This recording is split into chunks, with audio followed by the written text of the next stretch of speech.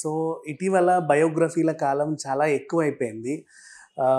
బేసిక్‌గా చాలామంది కొంతమంది పొలిటీషియన్స్ కావచ్చు, హీరోలు కావచ్చు, లేదా యాస్పైరింగ్ క్యారెక్టర్స్ ఏమున్నా సరే బయోగ్రఫీలు అనేవి తీస్తున్నారు. అండ్ ఈ బయోపిక్‌లో ఇటీవల ఇంకొకటి చేరింది 'నయీం' అనేది. 'నయీం' మీద ఆల్రెడీ సినిమాలు చాలా వచ్చాయి, వెబ్ సిరీస్‌లు చాలా వచ్చాయి అండ్ రకరకాలు వచ్చాయి. బట్ ఇంకా కూడా కొత్త వెబ్ సిరీస్‌లు, కొత్త స్టోరీస్ అనేవి వస్తున్నాయని విన్నాము. బట్ దీని గురించి మాట్లాడడానికి కరెక్ట్ పర్సన్ మనతో ఉన్నాడు. ఆల్రెడీ 'నయీం డైరీస్' అనే సినిమా తీసి నయీం స్టోరీని చెప్పినటువంటి దాము బాలాజీ గారు, సీనియర్ జర్నలిస్ట్. సార్ నమస్తే సార్. నమస్తే. మీరు ఆల్రెడీ 'నయీం డైరీస్' మూవీ చేశారు. అది రిలీజ్ అయింది, చాలా వివాదాలు అయ్యాయి, అంత ఇట్స్ ఓకే. సో ఒక రకంగా నడిచింది. మళ్ళీ 'నయీం' కథతోని చాలా వెబ్ సిరీస్లు, స్టోరీలు ఇంకేవేవో వస్తున్నాయి. ఏంటి పరిణామం? అంటే మళ్ళీ ఎందుకు ఆయన గురించి చాలా మంది విశ్లేషిస్తారు. యాక్చువల్లీ యాత్ర సినిమా డైరెక్టర్ మహి రాఘవ్ గారు సినిమా తీస్తున్నారని 'నయీం' మీద చెప్పారు. అలాగే ఆహా వాళ్ళు కూడా వెబ్ సిరీస్ ప్లాన్ చేస్తున్నట్టు తెలిసింది. అందులో ఒక పైలట్ ఎపిసోడ్ని మా ఫ్రెండే డైరెక్ట్ చేశారు. దానికి కూడా మూలకథ నేనే ఇచ్చాను. మీ స్టోరీలో మీరు పూర్తిగా చెప్పలేదా? అందుకే ఏమన్నా వదిలేశారా? అంటే సినిమా ఎప్పుడైనా సినిమాలో మొత్తం చెప్పలేమండి. 'నయీం'ది ఏంటంటే దాదాపు 30 ఏళ్ల జర్నీ 'నయీం'ది. ఆ 30 ఏళ్ళు 200 మామూలు మనిషి 200 ఏళ్ళు బతికితే ఎంత ఉంటుందో అతని జీవితంలో, ఈ 30 ఏళ్లలో అంత ఉంటుంది అన్నమాట సబ్జెక్టు అతనిది. క్లుప్తంగా కొంచెం వివరంగా చెప్పండి అసలు బయోగ్రఫీ. సో 'నయీం' అనే వ్యక్తి 1971లో భువనగిరిలో పుట్టాడు. పేద ముస్లిం కుటుంబం వాళ్ళది. వాళ్ళ నాన్న ఎలక్ట్రిసిటీ డిపార్ట్మెంట్లో జీబు డ్రైవరు. చిన్న ఇల్లు వాళ్ళది. 1971 అనే ఉంటుంది బోర్డు మీద కూడా. నయీం నిలయం అని ఉంటుంది అన్నమాట. సో ఇతని బ్రదరు, 2 సిస్టర్స్. ఇది వాళ్ళ సెటప్. అయితే వాళ్ళ ఇంట్లో ఒక విచిత్రం ఏంటంటే చిన్నప్పటి నుంచి కూడా తేళ్ళు, పాములు పెంచేవాళ్ళండి ఇంట్లో. దీనికి కారణం నా రీసెర్చ్లో కూడా తెలియదు నాకు. విషయం ఏమన్నా కలెక్ట్ చేస్తున్నాడా? విషయం కాదు, వాళ్ళు ఎందుకో పెంచేవాళ్ళు. మరి పాము పెంచేవాళ్ళు వాళ్ళ ఇంట్లో, తేళ్ళు కూడా ఉండేవి. అదేం పిచ్చి సార్? అది తెలియదు మరి. అది అంటే వాళ్ళ ఇంట్లోనే నా పరిస్థితుల్లో తేలింది ఏమంటే వాళ్ళ ఇంట్లోనే ఒక వైలెంట్ స్ట్రీక్ అంటాం, ఒక నేర ప్రవృత్తి ఏదో వాళ్ళ ఇంట్లో ఉంది. వాళ్ళ నాన్నలో లేదు కానీ ఆడవాళ్ళలో కూడా ఉంది. అది స్త్రీలలో కూడా వాళ్ళ అమ్మలో ఉంది, వాళ్ళ సిస్టర్లో ఉంది. మేబీ 'నయీంకి కానీ వాళ్ళ తమ్ముడికి కూడా అంటే జెనెటికల్గా ఏమైనా వచ్చిందేమో తెలియదు. ఏదేమైనా నేను వీరప్పన్ మీద కూడా సినిమాకి స్క్రిప్ట్ రాసే కాబట్టి వీరప్పన్ మీద కూడా నేను రీసెర్చ్ చేసి వీళ్ళిద్దరిలో కామన్ ఎలిమెంట్ నాకు కనబడింది ఏంటంటే బై నేచరే వాళ్ళ లోపల ఒక వైలెన్స్ ఎలిమెంట్ ఉంది. అంటే ఇద్దరికి కూడా తీవ్రమైన కోపం ఉంది. రెండోది ఇద్దరిలో కూడా కామన్ ఎలిమెంట్ ఏమంటే ఇంపల్సివ్ నేచర్ అంటాం. ఇంపల్సివ్ అంటే ఏమీ ఆలోచించకుండా, కాన్సిక్వెన్సెస్ ఆలోచించకుండా రియాక్ట్ అయ్యే స్వభావం ఇద్దరిలో కూడా ఉంది. 'నయీంలో అది ఎక్కువ ఉందన్నమాట. అంటే ఇప్పుడు ఏదన్నా అతను కొట్టాలనిపిస్తే కొట్టేస్తాడు. ఈ కొడితే ఏమవుతుంది, కేసు అవుతుందా, లేకపోతే అతను అయిపోయిన మనుషులు వస్తారా మళ్ళీ మన మీదకి, ఇవన్నీ మనమైతే ఆలోచిస్తాం. 'నయీం అలా ఆలోచించే స్వభావం కాదు. కొట్టాలనిపిస్తే కొట్టేస్తాడు. That is called impulsive nature. అది 'నయీంలో ఉంది. సో ఇలాగా 'నయీం ఒక ఇంటర్మీడియట్ స్టేజ్కి వచ్చే కాడికి ఆ భువనగిరిలో ఉండే అమ్మాయిల్ని ఎవరైనా అబ్బాయిలు ఏడిపిస్తే తరిమి కొట్టేవాడు. ఎందుకంటే మంచిదే కానీ చెప్తాను దాన్ని. వీళ్ళ అక్కంటే ఇతనికి చాలా ప్రేమ. ఎంత ప్రేమ అంటే ప్రాణం ఇచ్చేసే అంత ప్రేమ. అక్క కానీ నీ తలదీసిచ్చే తమ్ముడు అని అడిగితే మారు మాట్లాడకుండా తలదీసేసే అంత ప్రేమ 'నయీంకి. అందువల్ల వేరే అమ్మాయిల్ని ఏడిపించే వాళ్ళంటే కూడా కోపం అనమాట ఇతను. అలా కొట్టి చివరిలో ఒక ట్విస్ట్ ఉంది. ఇతను కొడతాడు కదా మనిషిని, ఆ కొట్టిన కుర్రాడిని తీసుకొచ్చి వాడి మెళ్ళలో పాము వేసేవాడు, వాడి జోబిలో తేళ్ళు వేసేవాడు. ఇది చాలా టెర్రర్ అయిపోయేది అవతల మనుషులకి. అది కాటేసి విషయం. అవును, అది డేంజర్ కదా. సో ఇది చేసేవాడు అనమాట. ఇలా ఉంటే ఇది చూసి అక్కడ సత్యమని రాడికల్ స్టూడెంట్ ఆర్గనైజర్ ఉండేవాడు, టౌన్ ఆర్గనైజర్. అతను చూశాడు. అప్పట్లో ఇది 80s అనుకోవచ్చు, మనం లేట్ 80s, మిడ్ 80s అనుకోవచ్చు. ఆ 80s ప్రాంతంలో ఏంటంటే నక్సలైట్లు కూడా, ఎందుకంటే నేను నక్సలైట్ ఉద్యమంలో 5 ఏళ్ళు అండర్గ్రౌండ్లో పనిచేశాను కాబట్టి నేను కూడా 92 నుంచి 96 వరకు 6-7 వరకు పనిచేశాను. కాబట్టి నాకు ఆ పీరియడ్ ఐడియా ఉంది ఎలా ఉంటుంది నక్సలైట్ ఉద్యమం. సో ఆ నక్సలైట్ ఉద్యమంలో ఏంటంటే ఇట్లా మిలిటెంట్ అంటారు, మిలిటెంట్గా ఉండే కుర్రవాళ్ళని పార్టీలోకి తీసుకుంటారు, తమ ఉద్యమంలోకి ఇలాంటి వాళ్ళు అయితే మనకు బాగుంటారని వాళ్ళు తీసుకుంటారు అన్నమాట. అలాగా ఈ అబ్బాయిని అప్రోచ్ అయ్యాడు. ఈ అబ్బాయి కరాటే కూడా వచ్చు, అప్పట్లో కరాటే కూడా నేర్చుకునేవాడు, ముందు నుంచి కూడా ఫిజికల్ ఫైటింగ్స్ అవన్నీ కూడా బాగా చేసేవాడు.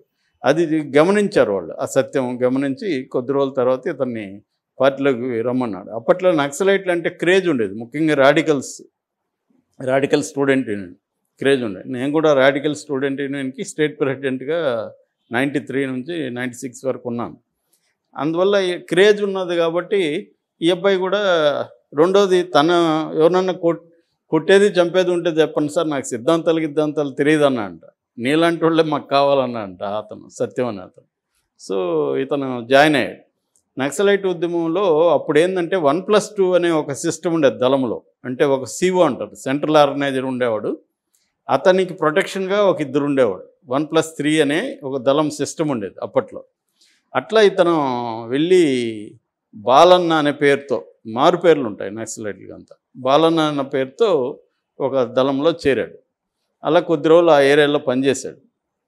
పనిచేసిన తర్వాత ఇంకా నెక్స్ట్ వ్యాస్, మనకి చెప్పుకోవాల్సిన ఇంపార్టెంట్ ఇతని జీవితంలో వ్యాస్ హత్య అన్నమాట, ఐపీఎస్. అది వచ్చి సంచలనం సృష్టించిందని చెప్పచ్చు ఆ వ్యాస్ మర్డర్. అది 93 జనవరి 27 జరిగింది ఐపీఎస్ది. అది ఎలా జరిగిందంటే, అప్పట్లో మనకి ఇక్కడ స్టేడియం ఉంది చూడండి, ఎల్బీ స్టేడియం, మన రవీంద్ర భారతి పక్కది ఆపోజిట్లో ఎల్బీ స్టేడియం. ఎల్బీ స్టేడియంలో వ్యాస్ రెగ్యులర్గా జాగింగ్కి వచ్చేవాడు, ఆయనతో పాటు సెక్యూరిటీ కూడా ఒకరిద్దరు ఉండేవాడు. ఒక టీం ఫామ్ అయింది వ్యాస్ని. మామూలుగా నక్సలైట్లు ఎవరన్నా చంపాలంటే ముందు రెక్కీ చేస్తారు, రెక్కీ అంటారు దాన్ని. రెక్కీ అంటే ఆ వ్యక్తిని అబ్జర్వ్ చేస్తారు, కొద్ది రోజులు, నెల 2 నెలలు అబ్జర్వ్ చేస్తారు, ఆ వ్యక్తి రొటీన్ ఎలా ఉంటుంది అబ్జర్వ్ చేసినాక వల్నరబుల్ పాయింట్ ఏది ఆ వ్యక్తికి, అంటే వీక్ పాయింట్ ఏది, ఎక్కడ మనం అటాక్ చేయొచ్చు ప్లాన్ చేసుకుంటారు. అటాక్ చేసినాక ఎస్కేప్ అలా అవ్వాలి, అది కూడా ముందు ప్లాన్ చేసుకుంటారు. ఇప్పుడు ఫర్ ఎగ్జాంపుల్ ఇక్కడ చంపేసి ఒక 30 కిలోమీటర్లు వెళ్ళాలనుకోండి, ఈ 30 కిలోమీటర్ల రూట్ కూడా వాళ్ళు ముందు వెళ్ళేసి చూసుకొని వస్తారు, నడిచి వెళ్ళి ఈ 30 కిలోమీటర్స్ అక్కడ ఏమన్నా ఇబ్బందులు ఉన్నాయా, అంటువర్డ్ ఇన్సిడెంట్ జరిగితే ఏమన్నా ప్రాబ్లమ్స్ ఉన్నాయా, ఇవన్నీ కూడా అంత మెటిక్యులస్ ప్లానింగ్ ఉంటుందండి వాళ్ళు.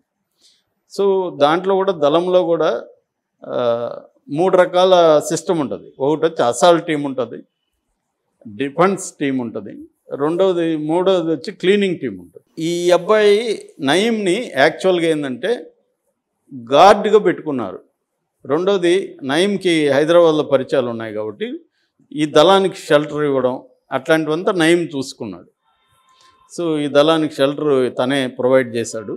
తర్వాత ఎల్బీ స్టేడియం దగ్గర బ్యాక్ గేట్ కూడా ఒకటి ఉంటుంది అనమాట. ఆ బ్యాక్ గేట్, ఫ్రంట్ గేట్ 2 ఉంటాయి. బ్యాక్ గేట్ గార్డ్గా నయీంని పెట్టారు.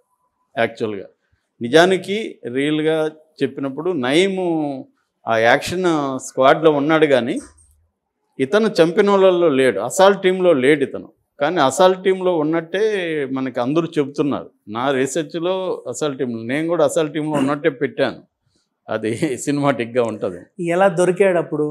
సో అట్లా ఇది కొంత చెప్తాను. వీళ్ళేమంటే ఫస్ట్ వీళ్ళు కూడా స్టూడెంట్ లాగా, అందరూ కూడా యూతే ఉంటారు నక్సలైట్లలో, ఆల్మోస్ట్ యావరేజ్ ఏజ్ 27 అండి. సో వీళ్ళు కూడా స్పోర్ట్స్ డ్రెస్ వేసుకొని హాకీ బ్యాగ్లో పెట్టుకొని వీళ్ళు కూడా జాగింగ్ చేసేవాళ్ళు. ఈయన కూడా అప్పుడప్పుడు నమస్తే సార్ అని పలకరించేవాడు. ఈయన స్టూడెంట్స్ అనుకున్నారు, ఉస్మానియా స్టూడెంట్స్ అనుకున్నారు. అలా వీళ్ళు 10 రోజులు చేశారండి ఆయన్ని నమ్మించడం కోసం. ఆయన క్యాజువల్గా స్టూడెంట్లు వస్తున్నారు రోజు అనుకున్నారు తప్ప ఆయనకేం డౌట్ రాలేదు. సడన్గా ఒకరోజు ఆయన్ని ఫైర్ చేసి చంపేశారు, బాంబులు వేశారు, మొత్తం భయభ్రాంతం చేశారు, ఆయన ఫైర్ చేశారు, ఎస్కేప్ అయిపోయారు. దీని తర్వాత ఏంటంటే అందరూ వాళ్ళ ముందే ప్లాన్ చేసుకున్న ప్రకారం ఇక్కడ ఎవరు ఉండకుండా హైదరాబాద్ షిఫ్ట్ వెళ్ళిపోవాలి. అలా వెళ్ళిపోయారు. ఇతను కూడా వెళ్ళిపోమన్నారు, కానీ ఇతను వెళ్ళిపోవాలి. ఇతనికి ఏంటంటే ముందు నుంచి ఒక నేచరు, గొప్పలు చెప్పుకోవడం ఒక నేచర్ ఉంది ఇతను. అదే పట్టించింది. ఇతను ఏంటంటే ఇక్కడ తన ఫ్రెండ్స్తో గొప్పలు చెప్పుకోవడం, వాళ్ళతో కూడా తిరగడం, తెలుసా, ఇలా తిరుగుతున్నాడు. దాంతో లీక్ అయింది అప్పటికి. ఎందుకంటే ఒక ఐపీఎస్ ఆఫీసర్ని ఇలా నగరం నడిబొట్టున చంపడం అనేది ఫస్ట్ టైం అనమాట. అంతకుముందు లేరు. అందుకనే కొంత నెగ్లిజెన్స్ కూడా ఆయన వైపు ఉంది. ఎందుకంటే ఎప్పుడు ఒక ఐపీఎస్ స్థాయి వ్యక్తిని అంతకుముందు చంపలేదు. సో వాళ్ళు కూడా సీరియస్గా ఈయన వచ్చి ఎస్ఐబి అనే ఒక డిపార్ట్మెంట్ని, ఎస్ఐబి అంటే స్పెషల్ ఇంటెలిజెన్స్ బ్యూరో అనే ఒక డిపార్ట్మెంట్ని ఏర్పరిచిందే వ్యాస్ గారు. అట్లాగే గ్రే హౌండ్స్ అని ఒక డిపార్ట్మెంట్. గ్రే హౌండ్స్ ఏంటంటే ఫీల్డ్లో నక్సలైట్ని అడవిలో వార్ఫేర్ అంటారు. జంగిల్ వార్ఫేర్లో వాళ్ళు ట్రైన్ అయ్యారు. వీళ్ళేమో ఇంటెలిజెన్స్ వింగ్ అనమాట ఎస్ఐబి అనేది. ఈ 2 వింగ్స్ చాలా పవర్ఫుల్, దేశంలోనే అత్యంత పవర్ఫుల్ వింగ్స్గా చెప్తారు. ఈ 2 వింగ్స్ని వ్యాస్ గారు సృష్టించారని చెప్పుకోవచ్చు మనం. అందువల్ల కూడా నక్సలైట్లు ఇతని మీద పగబట్టారు. అట్లాగే మిస్సింగ్ అనే ఒక టెక్నిక్ని కూడా ఈయన ఫస్ట్ ఇంట్రడ్యూస్ చేశారు అప్పటి ఉమ్మడి ఆంధ్రప్రదేశ్లో. మిస్సింగ్ అంటే ఒక నక్సలైట్ దొరికాడు అనుకోండి, అతను ఇంకా మాయం, అతని సేవాన్ని కానీ ఏమీ ఉండదు, ఇంకా దాన్ని మిస్సింగ్ అంటారు. అది లాటిన్ అమెరికాలో చాలా దేశాల్లో అప్పట్లో చేశారు. ఈయన ఫస్ట్ ప్రవేశపెట్టినవాడుగా చెబుతారనమాట. అందువల్ల కూడా చాలామందిని అలా మిస్ చేశాడు కనిపించకుండా. సో ఇలా అయిపోయినాక ఈ నయీం అలాగా దొరికిపోయాడు. దొరికిపోయినప్పుడు అతను తీసుకెళ్ళి ఎన్కౌంటర్ చేద్దామని తీసుకెళ్ళారు. అయితే ఈ లోపల కొంత అతను పట్టుకునేది ఎక్కడో ఇరానీ ఛాయ్ దగ్గర పట్టుకున్నారు కాబట్టి లీక్ అయిపోయింది. లీక్ అయిపోయి పౌర హక్కుల సంఘం వాళ్ళు వీళ్ళందరూ కొంత గొడవ చేయడం మొదలుపెట్టారు. దాంతో ఇక చంపలేక అతన్ని, అప్పుడు కూడా గట్టిగా ఉన్నాడండి తను. నన్ను చంపినా కూడా నేను మిగతా వాళ్ళ వివరాలు ఇవ్వనని స్ట్రాంగ్గా ఉన్నాడు. అంటే స్ట్రాంగ్ నక్సలైట్ అని చెప్పచ్చు మనం. అప్పటికి వీక్ కాల, చంపితే చంపుకోండి అన్నాడు తప్ప ఐ హేట్ పోలీస్ అనేవాడు అంట అతను రెగ్యులర్ డైలాగ్. సో అలాగా ఇతన్ని జైల్లోకి తీసుకెళ్లారండి. సో 93లో ఇతను జైలుకి వెళ్ళాడు ఫస్ట్ టైం, ఫిబ్రవరి ఆ ప్రాంతం. ఒక నెలలోనే దొరికిపోయాడు ఇది జరిగిన. సో ఇక ఇప్పుడు ఇట్లా జైలుకి వెళ్ళిన మనిషి, ఇంత కరుడు కట్టిన నక్సలైట్ మనిషి బయటికి రావడం ఒక డిఫరెంట్ యాంగిల్లో వచ్చాడు. అవునండి. ఫుల్గా నక్సలిజానికి ఆపోజిట్గా వచ్చి వాళ్ళని లేపేయాలి, చంపేయాలి అన్నట్లుగా వచ్చాడు. అది ఏంటి సార్ అసలు ఈ మార్పు ఎలా జరిగింది? ఈ మార్పు అంతా జైల్లో జరిగిందండి. ఈ జైల్లో ఏం జరిగింది అనే దానికి చాలా మందికి తెలియదు. నాకు ఎందుకు బాగా తెలుసు అంటే ఇతనితో పాటు అప్పట్లో జైల్లో ఉన్న వ్యక్తులు నాకు ఫ్రెండ్స్ అనమాట. కొంతమంది వాళ్ళు నాకు డీటెయిల్గా ఇతని గురించి చెప్పారు. ఎందుకంటే దాదాపు ఇతనితో పాటు 4-5 ఏళ్ళు వాళ్ళు కలిసి ఉన్నారు. అందుకని ఇతని బ్యాక్గ్రౌండ్, ఇతని మొత్తం వాళ్ళకి తెలుసు అనమాట. ఆ ఫ్రెండ్స్కి వాళ్ళు వచ్చి సెల్మేట్స్ అని చెప్పచ్చు మనం.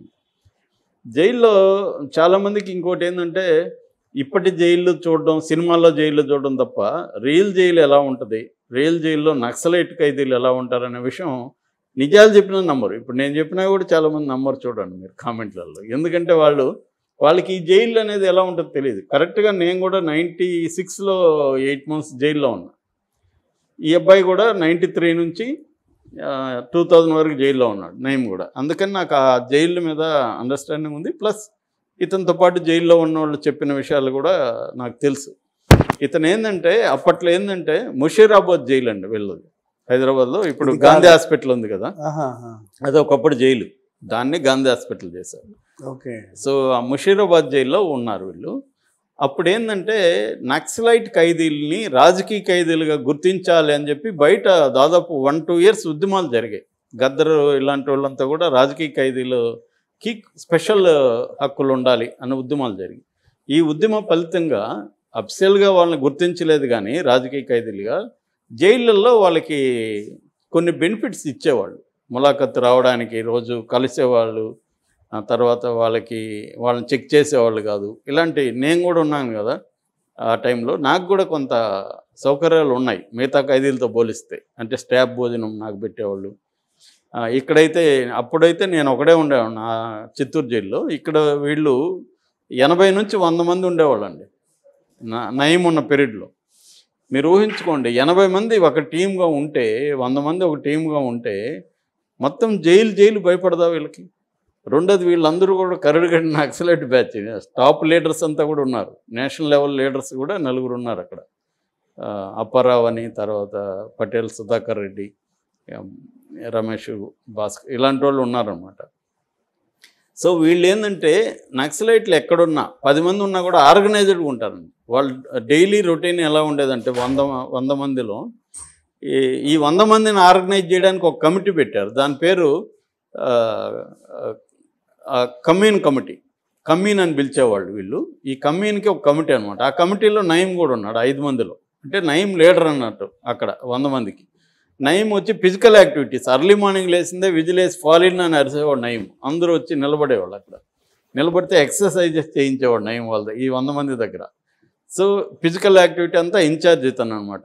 ఆ తర్వాత అక్కడ ఒక మిలిటరీ లీడర్ ఉండేవాడు, పటేళ్ల సుధాకర్ రెడ్డి. ఆయన మిలిటరీ నాలెడ్జ్ ఉండేది ఆయనకి. అందరూ ఈ 100 మందిని కూర్చోబెట్టుకుని క్లాస్ చెప్పేవాడు మిలిటరీ యాంగిల్లో. అంటే ఒక హత్య ఎలా చేయాలి, లేకపోతే ఎస్కేప్ ఎలా అవ్వాలి, ఇవన్నీ ఆయన బోధించేవాడు వీళ్ళకి. ఇదొక మిలిటరీ పాఠశాల అనుకోవచ్చు మనం.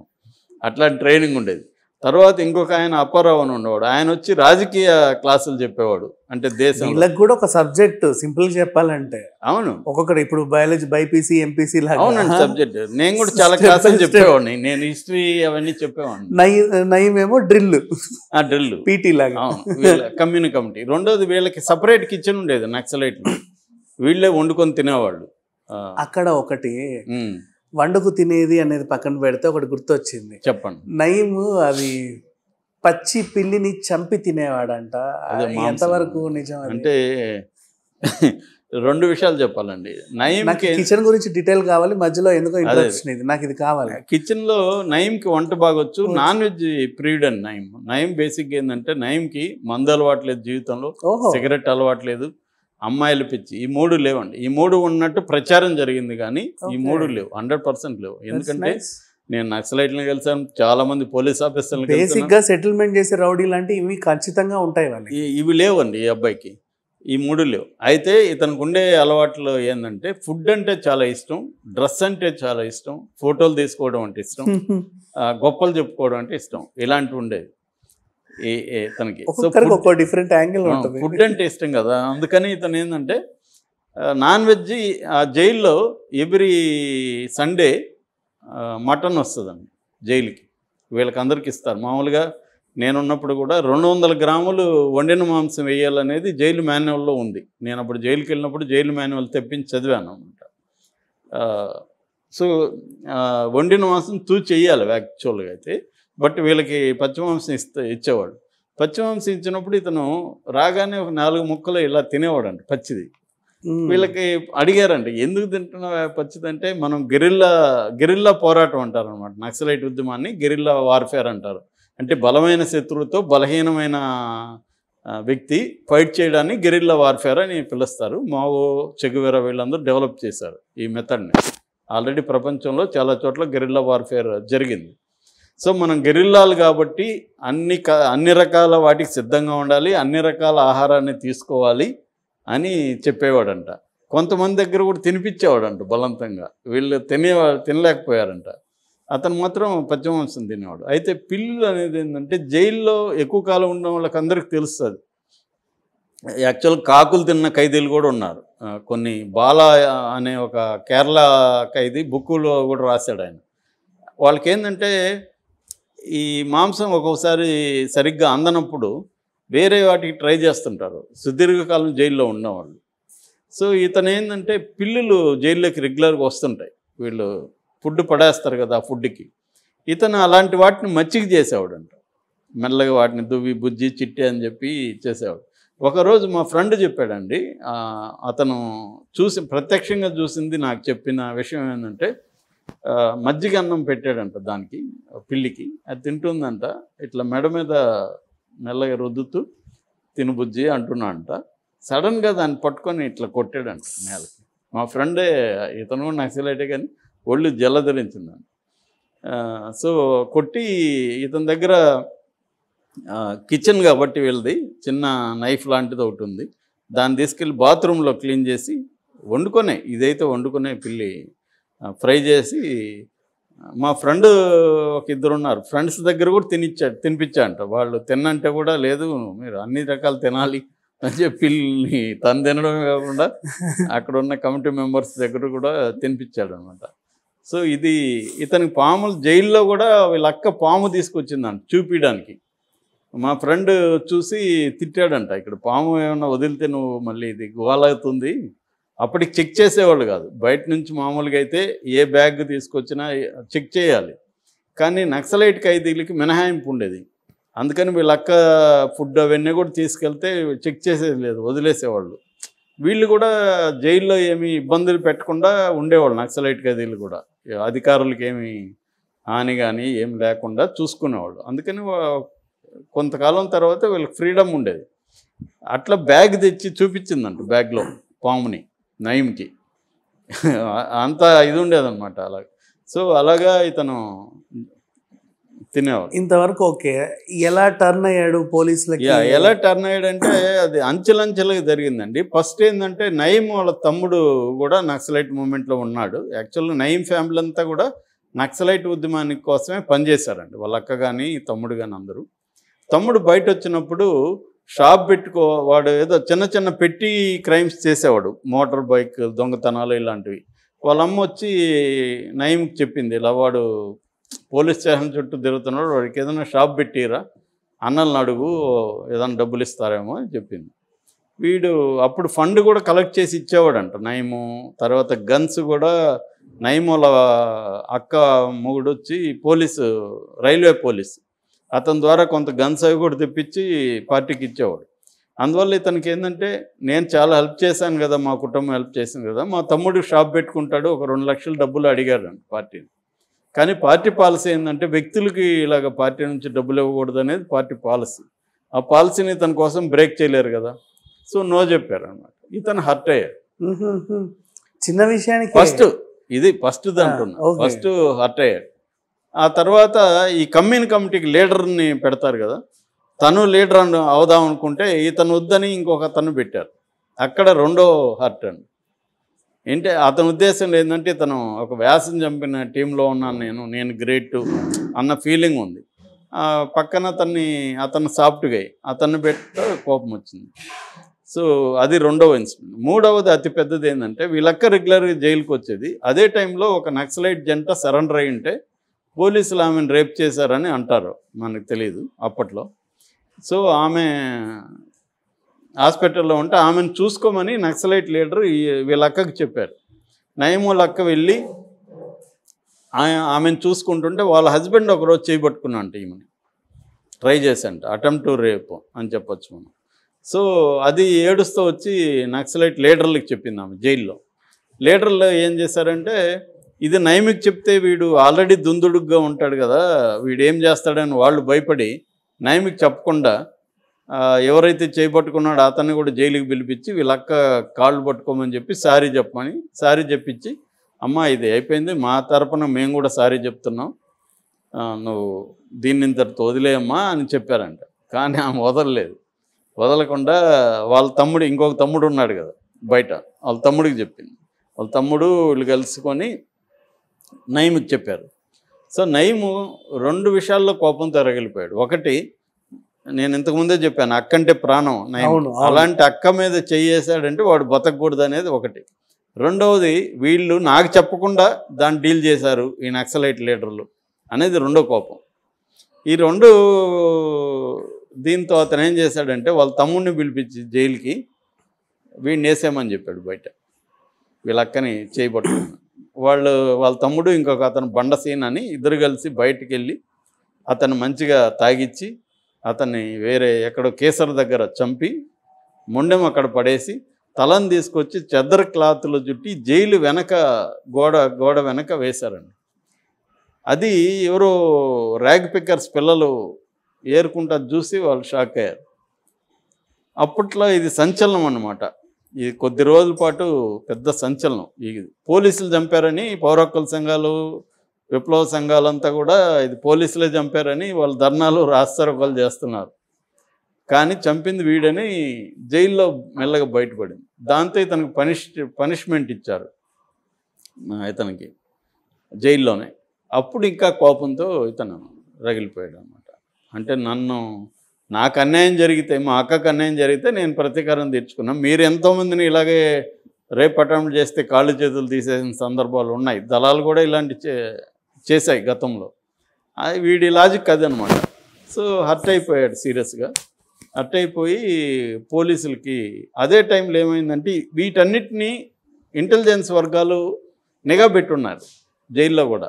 వాళ్ళకి ఏంటంటే కరెక్ట్గా వీడిని కానీ మనం ఇప్పుడు పట్టుకుంటే నక్సలైట్లకి యాంటీగా వీడిని ఉపయోగించుకోవచ్చు అనేది వాళ్ళు గ్రహించి వీళ్ళ అక్కని బెదిరించారు బయట.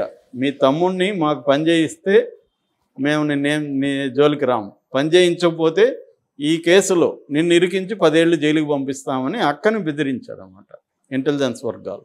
సో అక్క ఏడుస్తూ జైలుకి వెళ్ళి ఇలా నన్ను బెదిరిస్తున్నారని చెప్పింది. సో ఎప్పుడైతే తన అక్క కోసం ఇంత పని చేసినోడు అక్కని జైలుకి పంపించడానికి ఒప్పుకుంటాడా? ఒప్పుకోడు. ఆల్రెడీ ఇక్కడ నక్సలైట్లకు వ్యతిరేకంగా ఉన్నాడు కాబట్టి నేను పని చేస్తాను రమ్మను అని చెప్పాడు. సో వీళ్ళు ఇంటెలిజెన్సీ ఎస్ఐ అక్కడికి వెళ్ళాడు జైలుకి. వెళ్ళి ఇతనితో మాట్లాడి ఇట్లా నాకు ఒక లీడర్ని పట్టేవాళ్ళు, నక్సలైట్ లీడర్ని అని ఒక అసైన్మెంట్ ఇచ్చాడు. ఇతను తనకు తెలిసిన ఒక వ్యక్తి ద్వారా అతను పట్టిద్దామని అనుకున్నాడు, కానీ అది జరగపోయేసరికి వీళ్ళు ప్రెజర్ చేయడం మొదలుపెట్టారు. ఆ ప్రెజర్లో నుంచి తను ఆ వ్యక్తిని, ఒక లేడీ ఆ వ్యక్తిని చంపించేశాడు బయట. చంపించే కాడికి సీరియస్గా నక్సలైట్లు తీసుకున్నారు ఈ విషయాన్ని. తీసుకొని వీళ్ళ తమ్ముడిని వాళ్ళు చంపారు. ఓహో, బయట. వీళ్ళ తమ్ముడు వీళ్ళ తమ్ముడు ఎలా చనిపోయాడంటే వీళ్ళ తమ్ముడికి కళ్ళు తాగే అలవాటు ఉంది. ఒక కళ్ళు దుకాణం దగ్గరికి వెళ్ళినప్పుడు నక్సలైట్లు కూడా కళ్ళు తాగడానికి వెళ్ళినట్టుగా పోయి ఇతన్ని అక్కడ చంపేశారు. దాంతో ఇతను రగిలిపోయాడు. తన అక్కకు అన్యాయం జరిగింది, తన తమ్ముడిని చంపేశారు. సో నక్సలైట్లను చంపడమే నా ధ్యేయం అనే స్థాయికి వచ్చేసి ఈ పోలీస్ ఆఫీసర్కి ఫోన్ చేస్తే ఇతను తన ఇన్ఫ్లుయెన్స్ ఉంటుంది కాబట్టి పోలీసులు బయటికి తీసుకొచ్చారు బెయిల్ మీద. సో 93లో పోలీసులను చంపడమే నా ధ్యేయం అని లోపలికి 2000లో నక్సలైట్ని చంపడం నా ధ్యేయం అని బయటకు వచ్చాడు. సరే, బయటకు వచ్చాడు, అంతా అయిపోయింది. రకరకాల హత్యలు చేస్తున్నాడు. ఇప్పుడు నక్సలైట్లు అంటే పక్కన పెట్టేద్దాం సరే, అయినా పగ ప్రతీకారం కాబట్టి ఓకే. ఆ పౌర హక్కుల సంఘం ఆయన ఏం చేశాడు? పురుషోత్తం పౌర హక్కుల సంఘం అనేది కూడా నక్సలైట్ ఉద్యమాన్ని సపోర్ట్ చేస్తుంది అనేది ఇంపార్టెంట్. రెండోది ఇతను ఆ వ్యక్తిని చంపాడని చెప్పాను కదా, ఒక మహిళని. అప్పుడు గద్దరు పురుషోత్తమే నల్గొండలో మీటింగ్ పెట్టి ఇతనికి వ్యతిరేకంగా మాట్లాడారు. అందుకని ఇతను పురుషోత్తం మీద కోపం అనమాట. కోపానికి చంపేశాడు. కోపానికి అతన్నే కాదు, ఇంకా అదే టైంలో ఇంకొక పౌరకులు అతను చంపాడు. అలా కొంతమందిని చంపాడండి. ఇతను పర్సనల్ అంటే పోలీసులకి ఇతనికి ఎనిమి ఒకరే అండి. పోలీసులు నక్సలైట్లు చంపాలనేదే వాళ్ళ లక్ష్యము, ఇతను నక్సలైట్లు చంపాలనేదే లక్ష్యం. కాబట్టి ఇతను ఏంటంటే జైల్లో 7 ఏళ్ల పాటు మిలిటరీ ట్రైనింగ్ తీసుకున్నాడు ఆయన దగ్గర, సుధాకర్ రెడ్డి దగ్గర. అర్థమైంది కదా. బయట వచ్చినాక ఇంటెలిజెన్స్ వింగ్ కూడా ఇతనికి ట్రైనింగ్ ఇచ్చింది. అంటే 2 పవర్ఫుల్ ఆర్గనైజేషన్స్ నుంచి ఈయనకి వాళ్ళ అనుభవం, జ్ఞానము, ట్రైనింగు లభించాయి. ఆల్రెడీ వీడే భయంకరమైన యాక్షన్ మిలిటెంట్ గై. వీళ్ళిద్దరిది కూడా తనకి దొరికింది. అందువల్ల మోస్ట్ డేంజరస్ గైగా తయారయ్యాడు. రెండోది ఏంటంటే ఇతనికి ఆర్గనైజేషన్ అలవాటు ఉంది. మామూలు రౌడీలకి నక్సలైట్లకి తేడా ఏంటంటే మామూలు రౌడీలు ఎటంటే అటు పోయి చంపేసి వెళ్ళిపోతుంటారు. కానీ నక్సలైట్లు ఏంటంటే ఒక ప్లాన్ ఉంటుంది, వాళ్ళకి మిలిటరీ సిస్టమ్ ఉంటుంది వాళ్ళది. అందువల్ల ఇతను కూడా బయట వచ్చినాక ఎక్స్ నక్సలైట్లందరినీ ఫామ్ చేసుకున్నాడు. దాదాపు 250 మంది ఇతని టీం అండి. ఆ టీమ్స్లో కూడా రకరకాల టీమ్స్ ఉంటాయి. అంటే ఎవరన్నా ఒక హత్య చేశారనుకో, సరెండర్ అయ్యేదానికి మళ్ళీ సపరేట్ టీం ఉంటుంది. హత్య చేసిన వాళ్ళు సరెండర్ అవ్వరు, వేరే వాళ్ళు వెళ్ళి సరెండర్ అవుతారు, మేమే చేసామని. అలా ఇతనిది సిస్టమేటిక్ టీము, మంచి ఆర్గనైజేషన్ సపోర్ట్ ఉంది, పోలీసుల సపోర్ట్ ఉంది. ఇలా వచ్చి తన ప్రత్యర్థులంతా చంపాడండి. అందులో ప్రధానంగా చెప్పుకోవాల్సింది పురుషోత్తం హత్య, అజమాల్ అనే ఆయన హత్య. చెప్తాను. లక్ష్మణ్ అని ఆయన్ని తీసుకెళ్లి గుండు కొట్టించారు పౌర హక్కుల సంఘం నాయకుడు. అది కూడా సంచలనమైంది ఆ కేసులో. ఆ తర్వాత సాంబశివుడు అని ఆయన ప్రముఖ నక్సలైట్ ఒకప్పుడు. ఆయనకి ఇతనికి పడదు. నయీంని నక్సలైట్లు చంపడానికి కూడా 2-3 సార్లు ట్రై చేశారు బయట కూడా, కానీ చంపలేకపోయారు. ఎందుకంటే ఇతను వాళ్ళ మెథడ్స్ అంతా ఇతనికి తెలుసు కాబట్టి అత్యంత జాగ్రత్తలు తీసుకున్నాడు. ఈ జాగ్రత్తలు తీసుకోవడాన్ని నక్సలైట్ పరిభాషలో టెక్ జాగ్రత్తలు అంటారండి వాళ్ళు, టెక్నికల్ జాగ్రత్తలు. సో ఈ టెక్ జాగ్రత్తలు బాగా తీసుకునేవాడు నయీం. అందుకనే ఆడవేషాలు వేసుకోవడం ఇవన్నీ కూడా వచ్చాయి. కానీ అది టెక్ జాగ్రత్తలు భాగం అనమాట. అమ్మాయిలను ఎక్కువ పెట్టుకొని ఇతను ట్రావెల్ చేసేవాడు. ఎందుకంటే అమ్మాయిల మీద పిల్లల మీద నక్సలైట్లు కాల్పులు జరపరు అనమాట. అందుకని పిల్లల్ని లేడీస్ని పెట్టుకొని ట్రావెల్స్ ఎక్కువ చేసేవాడు అనమాట. సో అలా తప్పించుకున్నాడు. సో వీళ్ళిద్దరికి మధ్య రైవలరీ ఉంది. సో ఇతన్ని చంపాలని ప్లాన్ చేశాడు. సాంబశివుడు సరెండర్ అవ్వాలనుకున్నా బయటకు వస్తే నయీం చంపేస్తాడని సరెండర్ అవ్వలేదని చెప్తారు. చివరికి టీఆర్ఎస్ పార్టీ పెట్టినాక టీఆర్ఎస్లో జాయిన్ అయ్యి పాలిట్ బ్యూరోగా అనౌన్స్ అయ్యాడు. అప్పుడు నాకు ఒక పోలీస్ ఆఫీసర్ చెప్పింది ఏంటంటే డైరెక్ట్గా కేసీఆర్కే ఫోన్ చేసి బెదిరించాడని 2009లో. అప్పటికేందంటే స్టేట్ వస్తుందని కూడా ఎవరు అనుకోలేదు, కేసీఆర్ ఇలా అవుతాడని కూడా ఎవరు అనుకోలే, నయీం కూడా ఊహించలే. అందుకని ఏంటంటే ఈ సాంబశివుని చంపాలంటే కేసీఆర్ కోపం వస్తుందని పోలీస్ ఆఫీసర్ చెప్తే కేసీఆర్కే ఫోన్ చేసి దమ్కేస్తానని ఫోన్ చేసి బెదిరించాడని అంటారు. అందుకని కేసీఆర్ కోపం వచ్చిందని ఒక వెర్షన్ ఉందన్నమాట. ఏదేమైనా సాంబశివుడిని ఒక కారులో వెళ్తుంటే ఆపి చంపేశారు. Police plus IPS. ఇతను ఏం చేశాడంటే బయట వచ్చినప్పుడు ఇతను డబ్బులు కావాలి కదండి. పోలీసులే ఏం చెప్పేవాళ్ళు అంటే అప్పుడున్న పెద్ద టాప్ పోలీస్ ఆఫీసర్లే నువ్వు ఏ పనైనా చేయి, డబ్బులు బాగా సంపాదించు, మాకు మాత్రం నక్సలైట్లను పట్టించు అనే ధోరణిలో వాళ్ళు చెప్పారని. 100 కోట్లు. అతను ఏం చేశాడంటే ముందు కొంత బస్సు దోపిడీ లాంటివి కూడా చేశాడు. ఆ తర్వాత మెల్లగా ల్యాండ్ గ్రాబింగ్ స్టార్ట్ చేశాడు. 100 ఎకరాలు 50 ఎకరాలు ఇలాగ. ఇప్పుడు మీది ల్యాండ్ ఉందనుకోండి, ఫస్ట్ నయీం మనుషులు మీ దగ్గరకు వస్తారు. అన్న మీ 10 ఎకరాలు ఉందనుకుందాం, మీ 10 ఎకరాలు అన్నకి అమ్మండి అని అడుగుతారు. నేనెందుకు అమ్మాలి అని మీరు అంటారు. అమ్మకపోతే మీ ఇష్టం చూసుకోండి అంటారు. ఏ పోరా అని మీరు అంటారు. అప్పుడు ఏం చేస్తారంటే మిమ్మల్ని కిడ్నాప్ చేస్తారు, లేదా మీ ఇంట్లో పాములు వదులుతారు. పాములు వదిలేదు కూడా నయీం రెగ్యులర్గా చేసేవాడు. ఈ పాములు అతనికి చిన్నప్పటి నుంచి వస్తుంది, పాములు వదలడం.